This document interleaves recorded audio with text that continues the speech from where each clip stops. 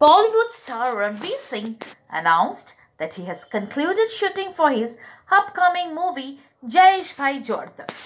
The film, directed by debutant filmmaker Divyang, marks a reunion for Ranveer and director-producer Manish Sharma, who gave the actor his first big break with 2010's Band Baja Barat. In a Twitter, Ranveer shared a photo with the director and producer as he shared the news of the film's shooting. It's a wrap. Jayeshbhai Jordaar, Manish sir. From Band Baja Barat to Jayeshbhai Jordaar. It's been an incredible 10 years under your guidance. Divyang, you are a ball of love and positive energy. Thank you for making me your Jayesh, the 34-year-old actor posted.